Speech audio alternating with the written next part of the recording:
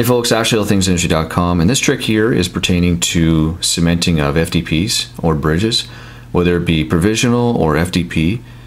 A resident colleague of mine, Rick, mentioned this to me. He was luting down an FDP and thought, well, maybe we could put it on Dentistry.com. So here we are.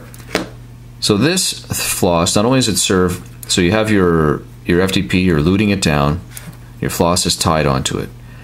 Now I have not been doing this, and I probably should have been taught this. I might have been taught this during dental school, as not only to aid in preventing the patient from aspirating or swallowing it or falling on the floor, but also in addition to helping in flossing.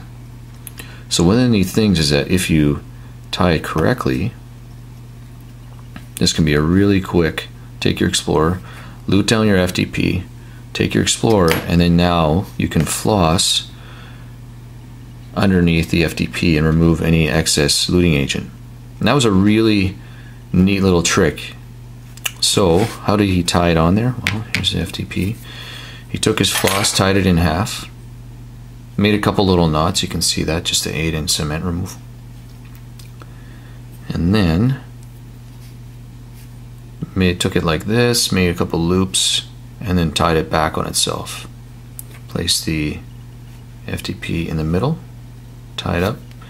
I laughed because I said I'd probably get the floss in here during luting procedure, and then it all goes downwards.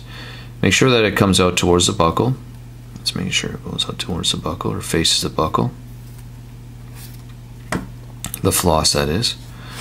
And then place your luting agent, lute it down for the appropriate amount of time. Take your floss, pull it up.